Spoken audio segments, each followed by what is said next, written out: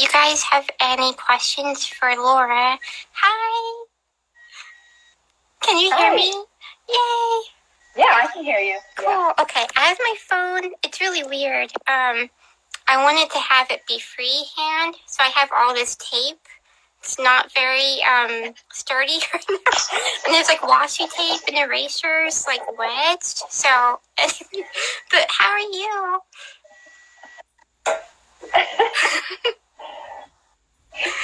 I put mine on a tripod. That's a lot more practical. That's smarter. And my rainbow light makes me really like pink, but I kind of like it. But anyways, good to see you. I have a light on my desk that's got like a blue covering on it. Oh. I turn it on. Oh, I'm blue. That's super cool. I like it. Otherwise, I have a halo. Yeah. Well, I have some people who have already sent some questions, which is cool. But anyone that's watching, and I'll reiterate if people join. But of course, if people think of something, they can type it. There's a little question like icon that's really handy, and that way I won't miss anything either. And if you see something, you can of course answer. But I wanted to ask you, this is not an art question, but I love seeing what you make and what you cook. You're an amazing cook. So what did you eat for dinner tonight? I'm sure it was better than mine. Okay. I made soup. I made a big pot of soup. Ew. What kind of soup was it? It's got lentils and celery and onions and garlic and and I had some dried squash from our garden from last year, and I dumped a bunch of that in. Some frozen broccoli, some canned tomatoes, potatoes. It was kind of like what all needs to be used, you know?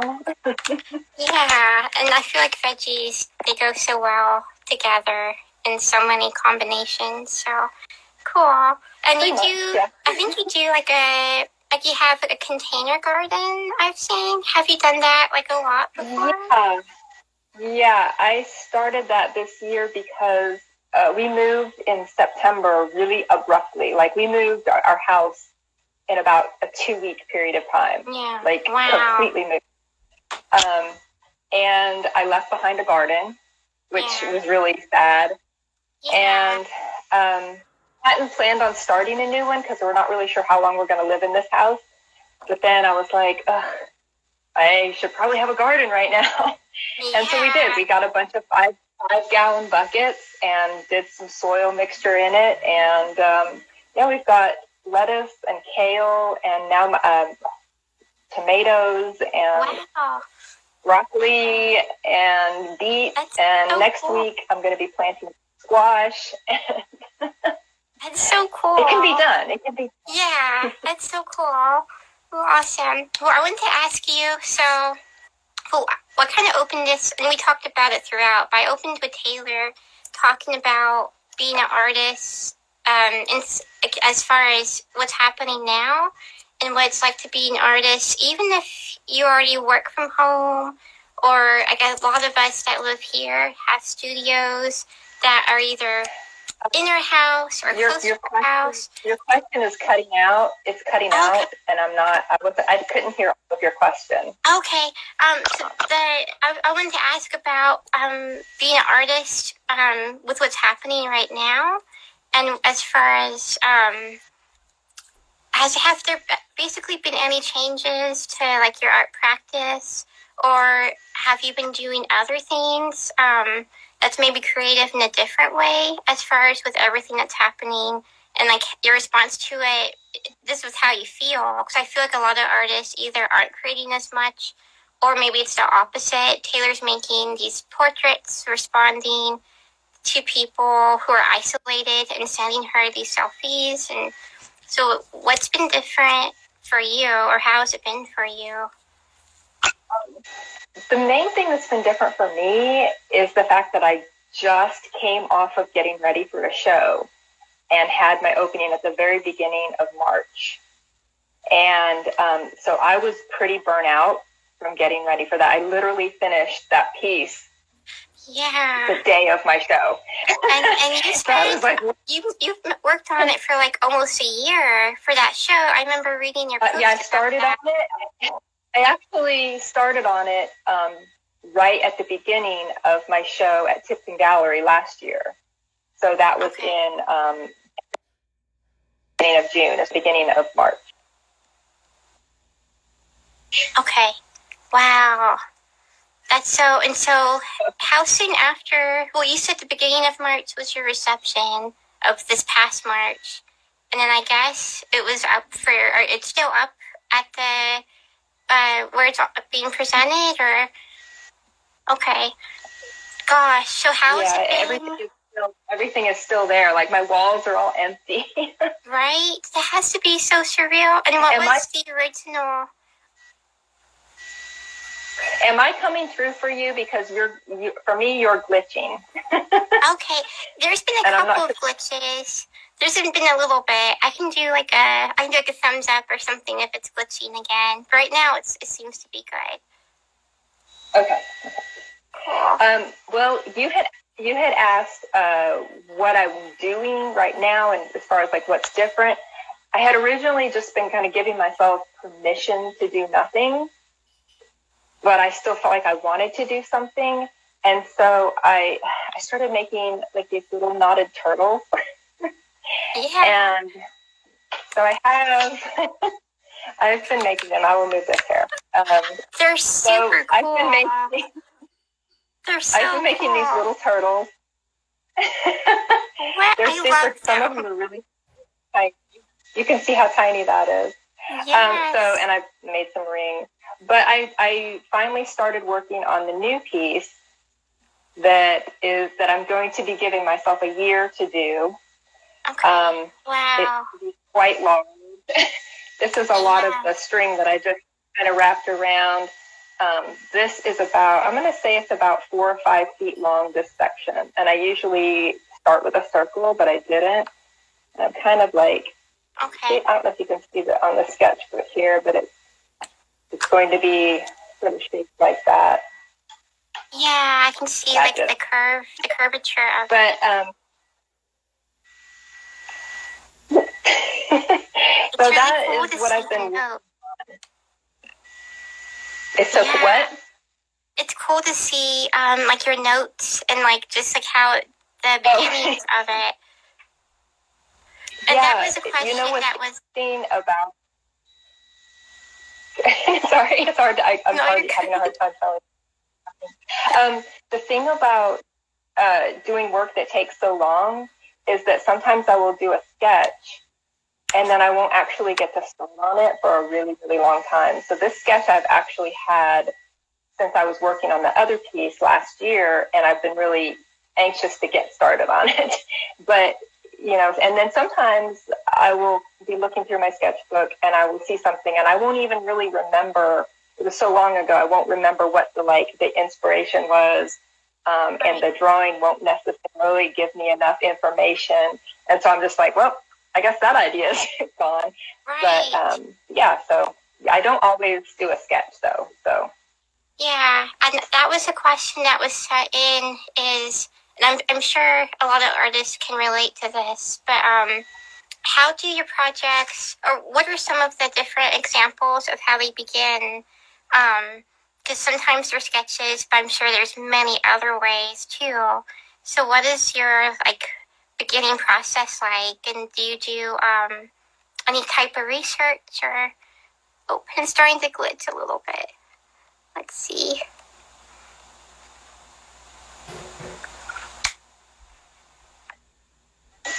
Yes, let's see. Okay. There we go. Okay, am I clear now? Yes, you are. So the question was just, what are the different examples of how you get started, and how do you choose what process you use to begin with how you begin a new piece? That's a good question. Because a lot of times I like to start with a spiral because many of my pieces, I wish I had something to show. Oh, I do, on the wall. Okay. this is just a postcard from my tipsing show last year. But a lot of times I will start with in the center with a circle and kind of work out. Okay. And then other times this is another postcard, and you can see there's also center, but this one isn't necessarily just constant circle. They have tendrils that go in and out and in and out. But I have no real work except for this super tiny piece on the wall here. Oh, wow. That's so cool. It's really tiny, and it's from a couple years ago. I remember during some show, it was a long time ago, and Jocelyn Matthews had said that she thought it would be really cool to have some of my work be really tiny.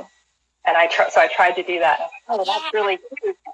So that was what that piece was. But anyway, I usually do start with a circle and kind of work out from there. And sometimes it will be more organic in that I don't have an idea in my head. I will pick out colors. Colors is usually what I start with, is I find like a certain color palette that I want to work with, and go from there. And then other times I'll have a drawing that I want to try to figure out how to do, because like unlike with like painting or any other types of assemblage type projects, you can pretty much go, oh, I know exactly how to do this.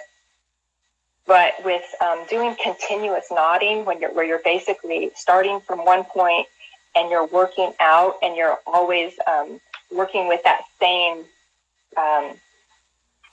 not the same pieces of string.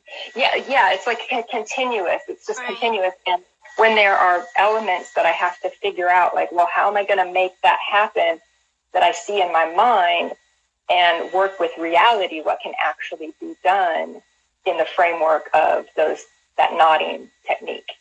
So that's usually what I spend a lot of my time doing, is just trying to figure it out. Like I'll lay in bed at night and I'll like do the knots in my head, and I'll be going across or going in a circle, and I'll be working it out in my head, and I'll be like, oh, nope, that won't work. Back it up. That's amazing. I think that's pretty. I mean, I'm sure there's other artists that have ways to carry their work, but that sounds really unique to me. Have you always been able to do that? Like to picture your work like when you're not in front of it? Yeah. It's cool.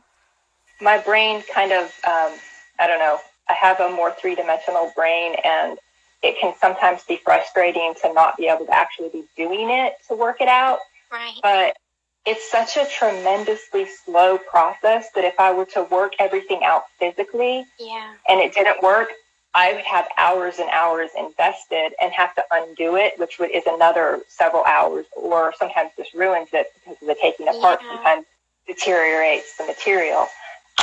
So working through it in my head is something that I can do, but also have to do just to save myself a lot of time and frustration. Yeah, that makes sense. I think that's really cool.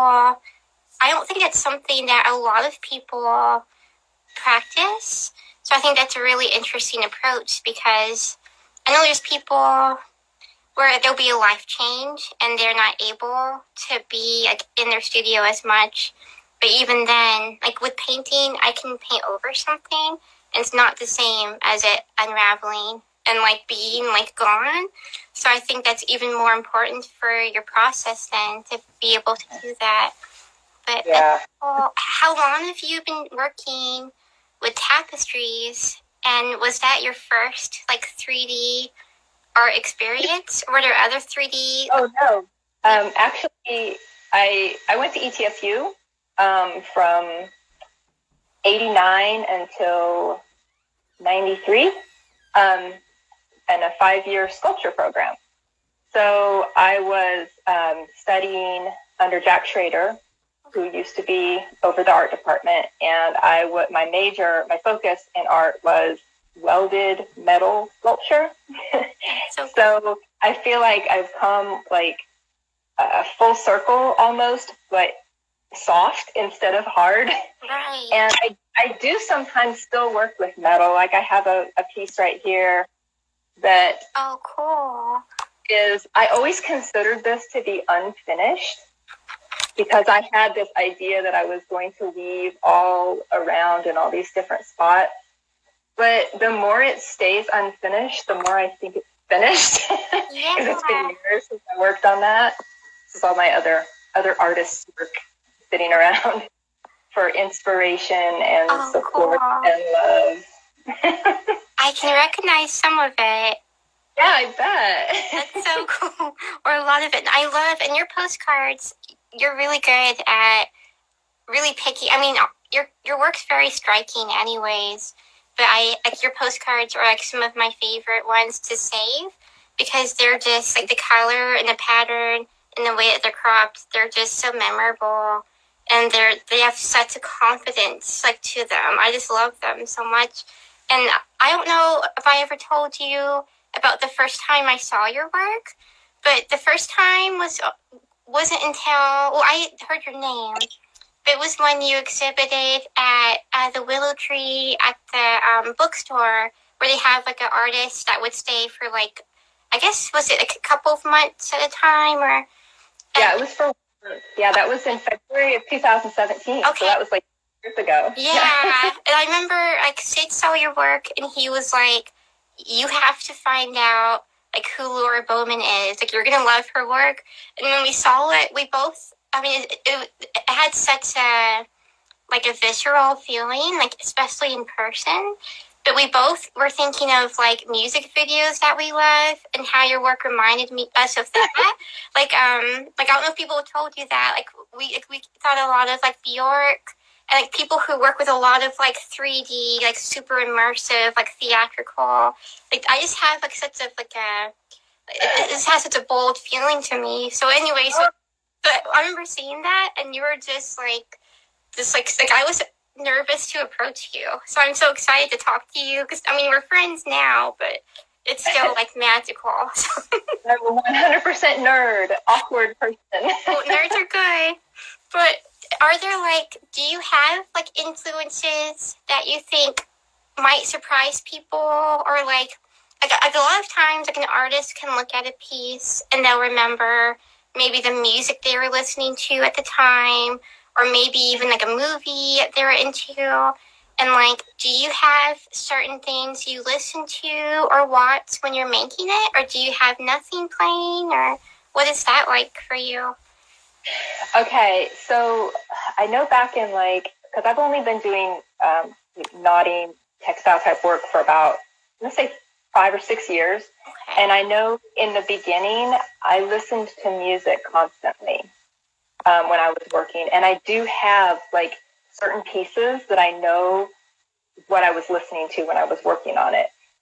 But as time goes on, the time spent working on the piece, it's like I know I've listened to way more music or podcasts or anything than the thing I remember. But for some reason, there will be just one certain moment that sticks in my mind. And I know that that's not what I listened to the whole time. It just happens to be the thing that my mind has connected to that piece. So I have that a lot. I don't listen to music quite as much as I used to. I've gone through a weird, not listening to music as much as I used to for the last 5 years or so, which is a whole other weird emotional thing. But I tend to listen to podcasts and books on tape. I'm aging myself by saying books on tape. No, I have tapes too. I love them.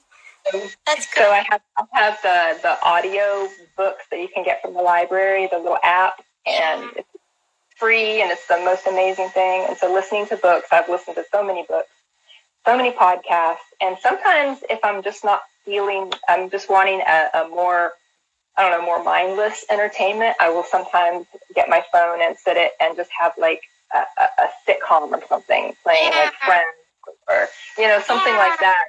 That's so cool. I've actually heard that a lot lately with artists or even with people in general, having a show playing on their computer or on their phone just for comfort. And I think that's happening, especially now, if there's a period where you're not able to be around people or you need to zone out and relax. A lot of people do that to help with sleeping or for different things. And that's something I haven't thought about till recently, but it seems really helpful.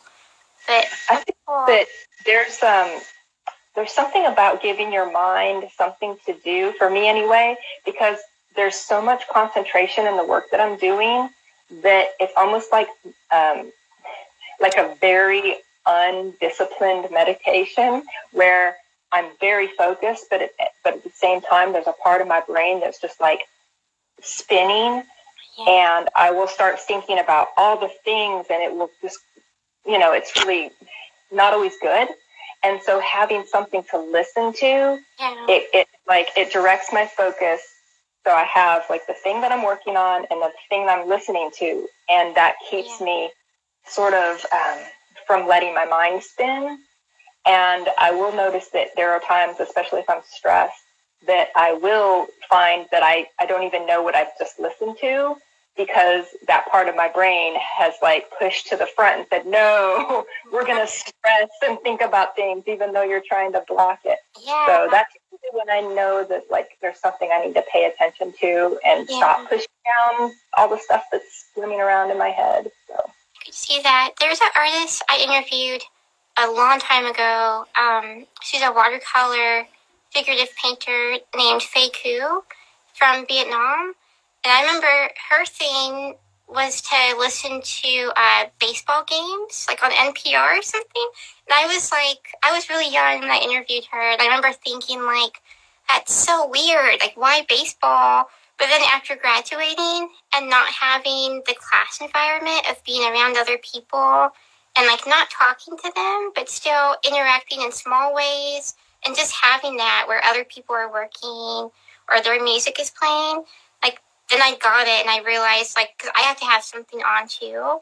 And sometimes I don't know, or it doesn't matter as much. Like, I'll go on YouTube, and it's, like, makeup tutorials, and I'm not watching it because I'm painting, but it's so soothing and cool and relaxing.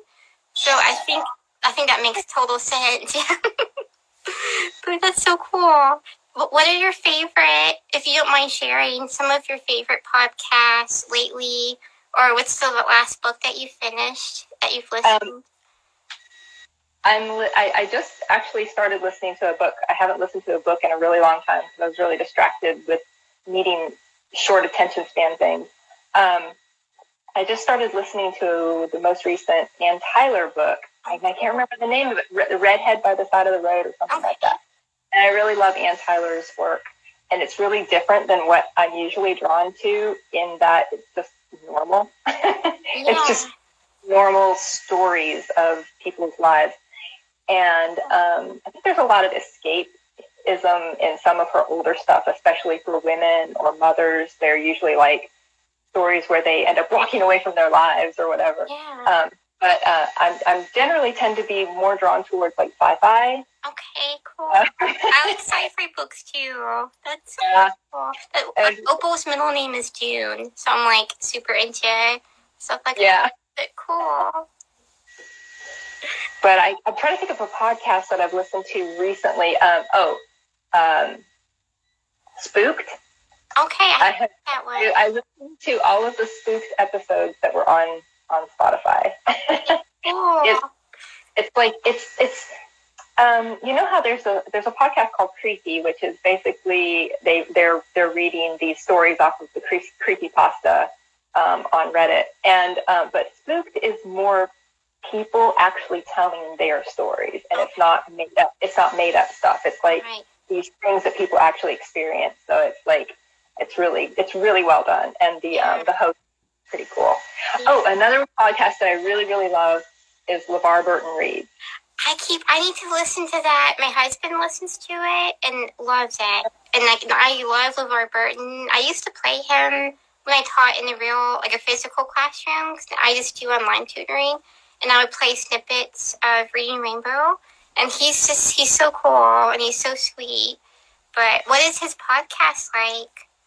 He basically picks short stories and that he loves and reads them. And I have found several authors that I've fallen in love with through just listening to his podcast, N.K. Jemisin, and just I don't know, he's so soothing. He does this thing in the very beginning where he talks to you in his LeVar Burton voice, you know, and it's very soothing. And then he says, now let's take a deep breath. That's so cool. And let's begin. And I take that deep breath with him every time. It's just like, that's so a good idea. Yeah, there was, like, I had forgotten, like, on Reading Rainbow, they had a segment, like, where you would watch something being made in a factory. And, like, I remember as a kid, I feel like I spent so much time watching, like, how pencils are made or paper, and it was so cool. And I had this class of 5th graders that, like, all the teachers hated, and they're like, are you going to be okay? Like, you have Miss Osborne's class today, like, we're going to pray. Like, they were, like, freaking out, like, because I was, like, a new teacher. And it was the end of the class, and I played Reading Rainbow, like, and it was the factory part, and they were showing how bowling balls were being made, and it was so dated, and it was from, like, super early 80s, and every kid was so interested, and they were so excited, and it was, like, super simple, but there's something about him, and how you can tell is how kind he is, and just the pace of it. And it feels, like, so welcoming, so I love him, but they loved it. And then, like, the teacher came to pick them up, and they were just like, what did you do? Like, why are they all, like, it was like they had yoga class or something, so it was so cool. But that's so cool. Well, I'm going to go ahead and mention to anyone watching, I think there's quite a few viewers, but if anyone has a question for Laura, please ask. I wanted to ask you about your 2D work and how that factors into your art practice. Because I know for me, I'm terrified of 3D, and I attempt it and work on it sometimes. But I feel like you work with both pretty prolifically, and I might be wrong. But how does painting and drawing come into your practice, and how important is it for you to do that? Or is it more of like a side project for you? It's more of a side project, more just another way to play with color that is more satisfying in a way that I can see results quicker.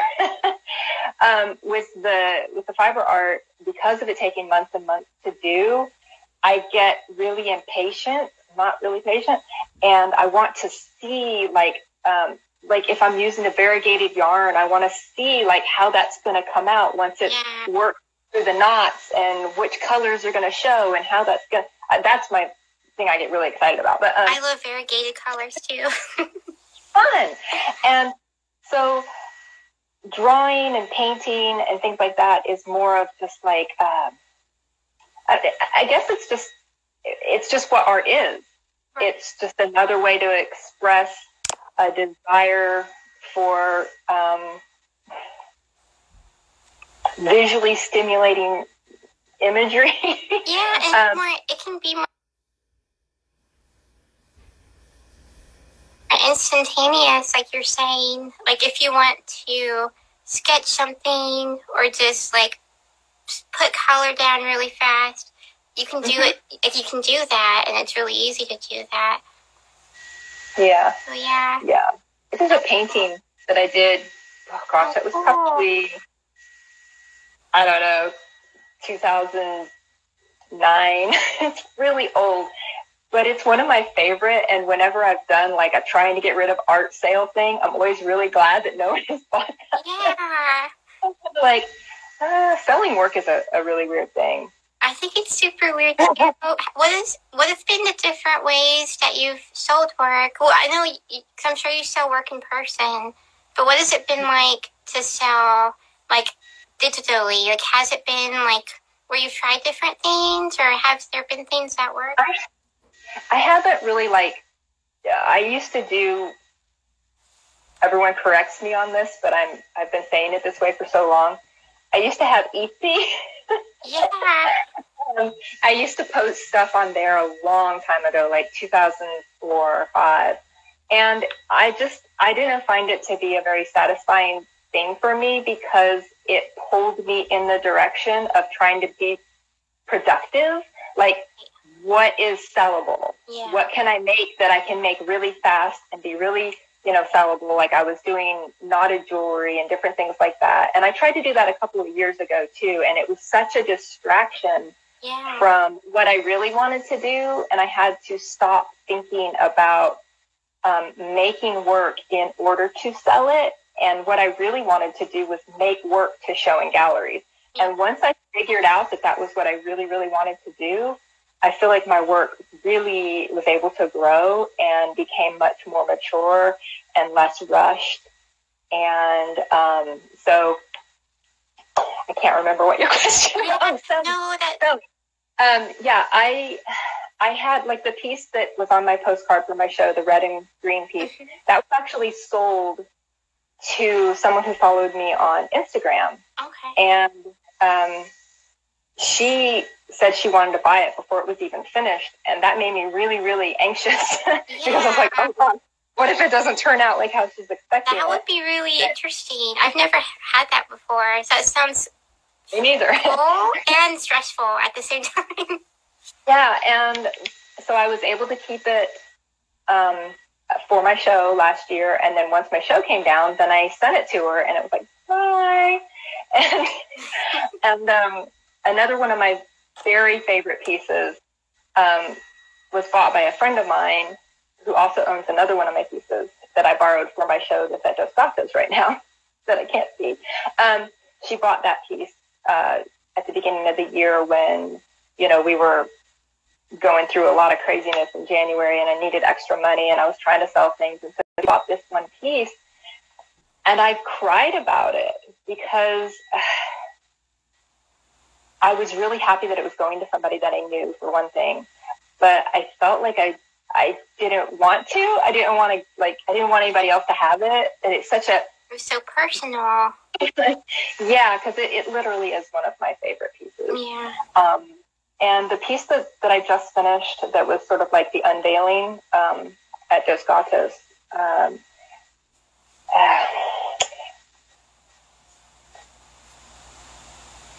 I had just finished it, that day. Yeah. And then hung it. And my hanging of it was not great because I had just done it really quickly. And so when we came in to get ready for the show that night for the reception, it had fallen. And I had to put it back up and fix it. And then but like, that's the most like contact that I've had with it. And I haven't seen it since then. And it's like in this locked up place and, no one else can see it either. So right now it's like having a show up right now. And I know that there's a lot of artists who are preparing for shows. My friend Ruby, she's preparing for a show and putting a lot of work in, and they never even got to hang those shows. Right. And I was so excited to have my work at Dos Gatos because, there's all this traffic and, people coming and going, whereas in a gallery, it's not quite as much foot traffic. Right. And I was so excited. And then within, like a week, it was starting to become really clear that no one was going to be able to see my work. Right. And with everything being shut down. And Kate and I have kind of briefly in comments on Facebook talked about me going over there sometime when I can just be by myself and go through and do like a live show, like a live Facebook stream. So I can like talk about each piece. And that would be really cool to do. And I'm thinking that if I decide to leave the house for anything besides groceries, I might do that. Right, yeah. And I saw Kate do that with like her personal collection. And I thought that was cool. Because your work, I went to Dos Gatos, I wouldn't say just like, it was just a couple of days before they closed. And I remember like, it just felt weird because there were not many people. And it was in limbo where it was like we were all staying home. But I went out to meet a friend, and we were talking, like, should we even be here? And I remember sitting next to one of your pieces and just thinking, like so many people, like, since then, in just a couple of weeks, everyone has had all of their shows either not happen or become canceled. But it has to be more surreal for you to have had a show, and now it's even more in limbo because it's there, but it's not being experienced. And that just seems so... like, it's like more like a dystopian thing with what's happening. Like, it's really bizarre. Have you seen the picture that they posted? It's kind of like from the hall. It's like everything's empty. Yes. And on the walls, you can kind of see my work. Like, I'm probably the only one that knows that it's my work. Because it's kind no, of I think other people would. But that picture, like, took my breath away in that I have tons of dystopian fantasies, as a lot of sci-fi nerds kind of, you know, I have, like, I love the idea of end times and how would we survive as a society? How would we come back? And I think about all of the movies and things like that where they go into like an old library or an old museum, and there's all this work on the walls, you know, that hasn't been, like, for some reason hasn't been looted yet, but, you know, it's there. Right. And that was that feeling it gave me when I saw that picture. It was like, it made this situation come, like, really alive for me. Yeah. Because being at home all the time is my norm. Like, what's happening inside my house and how I live every single day has not changed at all. And I mean, obviously there's ways that it has changed, but like that daily routine, I'm not necessarily feeling stir crazy because, you know, this is what I'm used to. But then this picture of the outside world and my work there and no people and knowing that it's shut down, it just gave me this chilling, eerie feeling of like, oh my gosh, this is happening. Yeah, and it's so surreal when it's a place that's such a warm and, like, inviting place. Like, there's so many places like that, like with Willow Tree and Dos Gatos, where it's like they're so welcoming, and to have them, like, temporarily not exist, basically, or be put on pause, is so surreal because it's not something that anybody saw, at least not like 6 months ago, maybe 3 months ago, but even then we didn't know what was going to happen. So it feels like a very, like, shocking thing. And I haven't spent a lot more time at home because of having Opal, but, like, we'll go outside and there's, like, a kid riding their bike with, like, a mask on, and I'm like, I'm like, yeah, like, this is happening. And you see people with masks, and it's good. It's a good thing because, like, it's good that places are closing before there's any mandate or there's people taking precaution. But it's also super sad that we have to do that. And it's like there's such a sadness with it too. So it's really interesting, like, the mix of, like, protecting each other by having to not see each other, and having so much taken away at once. It's so weird. It's so crazy to me. But and I like seeing some of the art that's coming out of that. Like, Becca has posted a really really beautiful, and just even though my work isn't representational, I feel like it will inevitably have an impact on what I'm doing right now, besides making little turtles. But now that I've kind of worked through I had, like, a block with this piece, and I wasn't really wanting to work on it. Plus, I wasn't making myself work on it because I had been really tired of having a deadline. So that I was blocked with it. And now that I'm not blocked with it and all of this going on, like, with each piece that I make, because it spans so much time, there's all these different life events that usually, like, I don't know, they're, like, embedded in those pieces. And that usually is why I tend to sort of retroactively name and give significance to a piece, whether it's just for myself. It's not anything that anybody would know, but usually I will have that in hindsight, looking back over, like, what I was doing and how it might have affected the direction that it took, the moods that I was in, you know, what's going on. So I'm just kind of curious if that will have an impact on my original idea, and if it will somehow change, because I'm always open to that. So I don't know, but I do like seeing that there are artists who are expressing, you know, just what's going on, and that we'll have that to look back on as our history. This is a significant point in our history, and none of us have ever lived through a pandemic. We've never lived through anything so huge. And I there's this part of me that feels like it's going to be really significant historically, with art and just, society, culture, all of these different things. But then there's this other part of me that feels like everything will just go back to normal. Yeah, I've wondered about that too. I hope that doesn't happen, but I feel like we're so attached to our comforts and all of these things that it would be kind of nice to not go back to that and really truly have a true revolution, a true upheaval.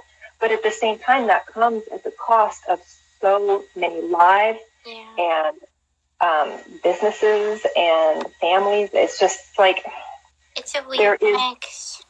There's no easy revolution. There's no revolution without pain and suffering. And it's like, you don't want that. It's like, that fantasy of getting past the end of the world dystopia and everything has to rebuild, and then getting to that place where, everything has been rebuilt and society is different and we treat each other differently, and maybe, money is different because, you see people bartering more now, and what can come out of that. But I feel like it's going to take so much more than this, which sounds like a bizarre thing to say, considering how big this is, to say that it's going to take more than this to make.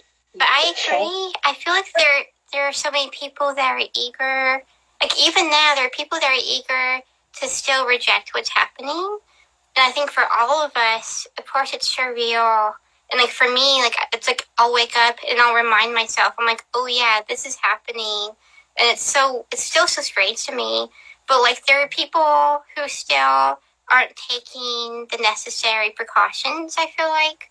And so knowing that, and then knowing that, like, some people, when they were starting to lift some of the restrictions in China, there were some places like movie theaters and these places that are important but not necessary right now that were getting filled up already. And I'm like, is that what's going to happen if we're able to have time to go back to having things open? Like, is it going to be packed because people are so eager to, like, jump back into normal life and to, like, push it aside?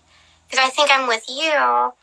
There needs to be a lot of reflection. And I think there are going to be lots of people that reflect too.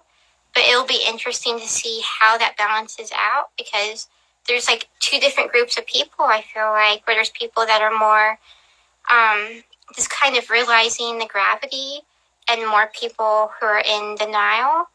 And I feel like it's shocking to me that there are people still in denial. Or even on Facebook, there's a friend who I always, like, revered, who is falling into the conspiracy theory, which is a whole different thing. But they don't believe that this is an actual thing happening. And I'm like, you don't have to even say anything. There's always medical, like, nurses and people that are just like, do you want to come to work with me? Like, do you want to see what's happening?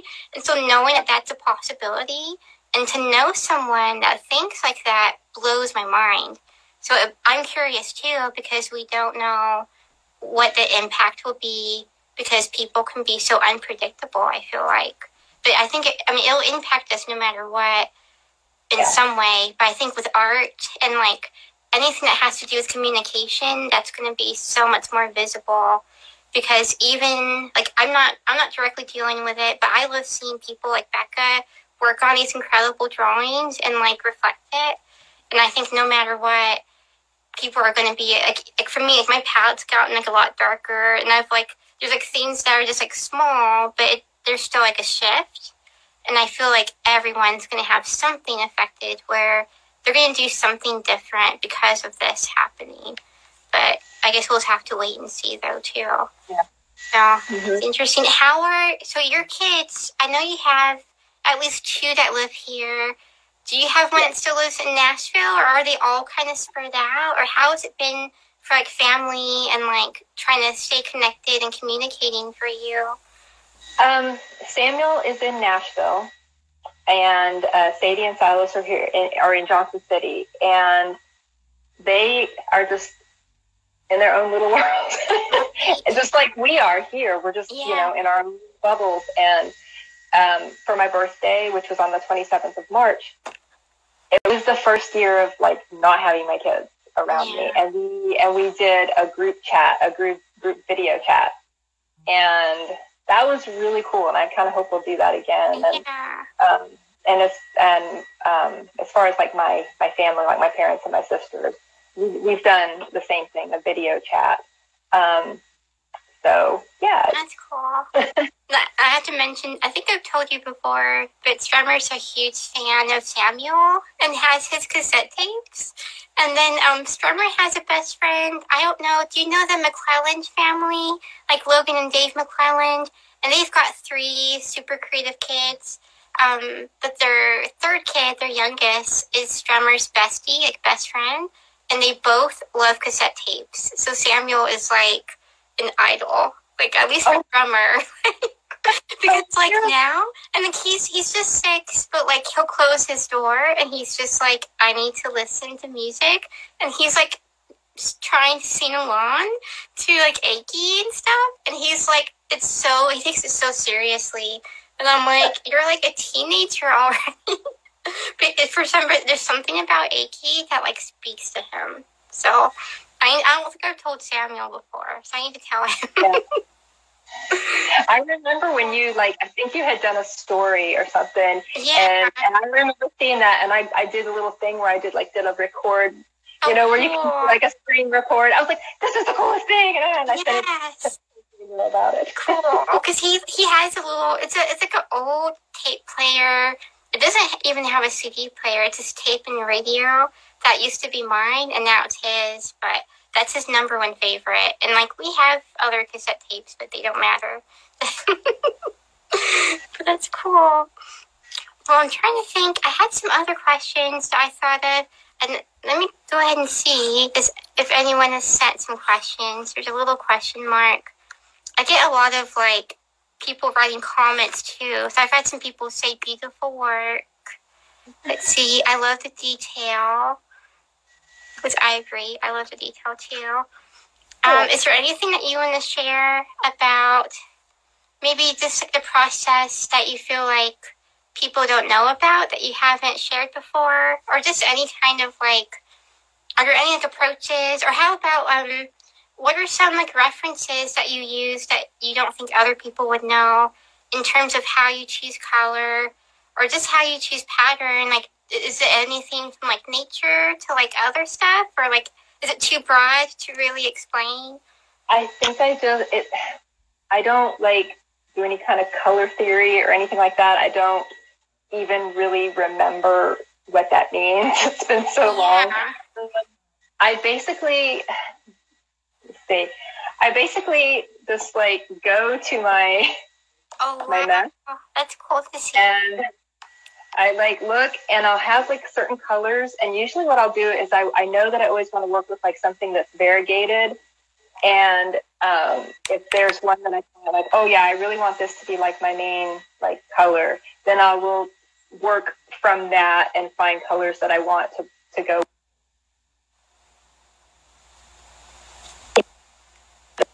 Oh, it's breaking up a little bit. Oh, there we go. Oh no, it's probably because I have it down. But I don't have anything that I look at like to inspire anything. It's all just that's even better. I feel like that's even better though, because like I know like from like a painting standpoint. Well, and let me ask you first, when you were in art school, what were some like classes that you took that you thought maybe weren't going to be important to you and maybe surprised you as far as like learning a new technique, or just like something a teacher said to you? Because I know for me, there were classes that I was like, why do I have to take this? And then later I ended up using that, like the stuff I learned for a long time. But is there anything like printmaking or painting or something where you learned the technique that really helped you? Or even just a cool teacher? Well, I had several cool teachers. I think that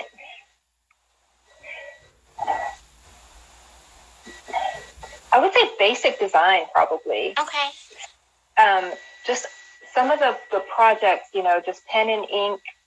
I don't know why people say that. Why do people say pen and ink? I don't know. I guess they have to use like the nibs or something. Yeah. This is though. I never use those.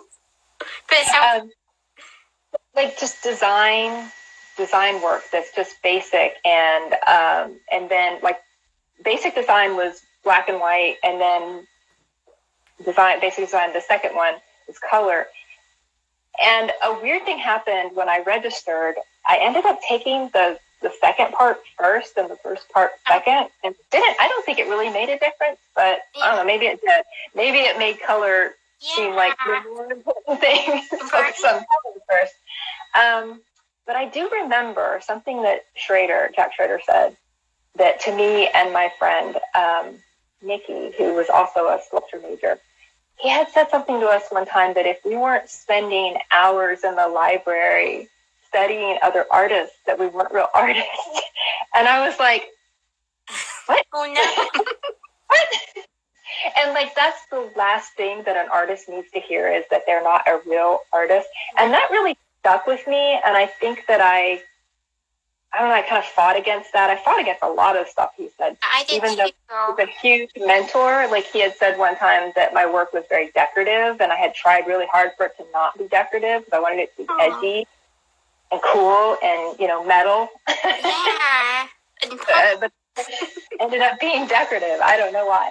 But just because of the design elements that, you take these big chunks of metal and you weld them together in a certain way and put it, and I like doing freestanding sculpture, but I also like doing wall pieces. And I do sometimes think about certain pieces then and how they relate to what I do now, because I did use a lot of circles. So, I don't know. Yeah, I think that's interesting. It was a long time ago. Yeah. Well, and I know for me, like, I loved art school, like, overall, but the stuff I remember the most, and I hate this, it's always, like, the people that said something that was, like, really snarky, or it seems like made me feel like, what? And, like, that stands out, like, and it only came from grad student teachers. Did you have teachers that were grad students? And, like, okay, for some reason, and, like, no shade to grad students. I went to grad school, but I was told as an undergrad by a grad student, they're like, you'll never make it in grad school. And another one was like, your art, like, what was it? There's a piece I made, a collage, and, like, this grad student was like, who made this? This is so striking, so breathtaking. And I raised my hand, and he goes, no, there's no way it was you. And he was like, I can't, but it was so dramatic. In hindsight, I didn't take it personally over time, because I'm like, why did he have to yell no to everybody? But there are things that happen where people say things like that, like, you're not a real artist, or one told me, if you don't practice, like, if you don't paint 9 to 12 hours a day, like, don't be a painter. And I'm like, sometimes I paint, like, 10 minutes, and that's all I can do, and I'm totally a painter. Like, it doesn't matter. But I think, like what you said, like, it's nice to have things that you work against sometimes, because there's so many different ways to be an artist. And when people say stuff like that, I'm like, okay, like, I'm not going to listen to you.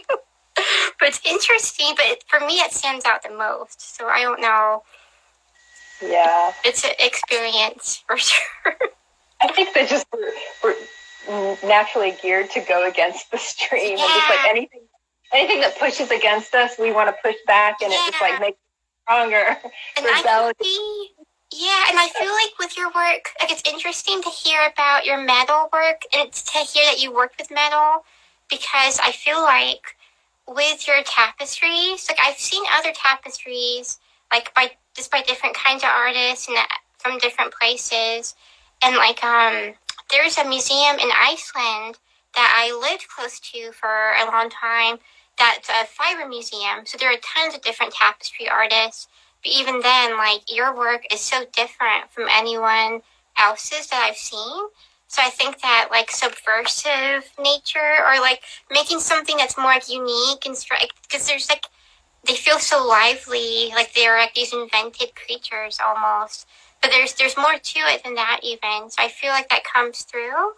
And so it would be interesting to see like more of your metal pieces from the past, because I bet there's a lot of overlay, or maybe even if it's not visible, maybe there's things that you did back then that I'm sure like appear with what you make now. But do you think there's any like similarities with your metal work from back then, or what do you think? I think that there are some things that show through in my designs, my watercolor, my drawings, paintings, my old sculptures, and even the new sculptures that I've done in the last few years. I do think that there is an element to all of them that is consistent, which is line. And I've talked about it before in some of my my like artist statements about line. Like even when I was doing 3-dimensional big metal work, whenever we would go to the junkyard, I would always find like these thin metal rods, and I would love it if there was like a lot of them, a lot of one similar element, and bring those back to the to the welding and just like create these huge 3-dimensional things out of these really thin metal rods. And so I feel like that's still something that I do. Even when I do sculptures that I put weaving on top of, there's always just these lines. And I guess that's why I was drawn towards weaving in the beginning, just because, you've got the warp and the weft. It's just lines. You're basically taking just lines and making something significant and solid out of just lines. And that appeals to me a great deal. And so I think that's the element that probably is always going to be there. And there's a lot of like construction to your work, not just because of it being weaving, but just the fact that you have so many organic shapes and things that happen that to me feel very unexpected and unique. Because I'm not used to seeing tapestries that turn into set sculptural works like that. And so I feel like that definitely explains like the fact that you have a sculpture background and you're used to working with things that are like super, to me, metal seems really intimidating, but it seems like your work has such a confidence about it. Like there's just such like a strong like entity or presence, I guess. And so it's interesting to think of that and to realize like what kind of mediums you've handled and how that's influenced it. But they definitely feel like these really cool creatures or something. I don't know if other people, or what are some things that you've heard from people as far as like their impressions of your work, or what have they told you? Creatures. Okay. Aliens. Sometimes it's just like, sometimes it'll be like flowers, some sort of weird alien flower. But yeah, it's usually in that genre. The last few, I guess, maybe not as much, but some of the other pieces that are a little more like bug-like. Yeah. Because of the tendrils that I like to do, they like legs. And I don't usually do symmetrical, but I had done the one really symmetrical piece that's one of my favorites that I got a lot of like mask, bugs, aliens, and one of my friends said, Karen, said that he saw a figure in it. Oh, wow. And I loved that. I was like, yay! Yeah. That's something different. Well, and I think, again, like I always think of like music videos with your work, because I feel there's so much of a presence or so much movement to them, especially where there are tendrils and these shapes that really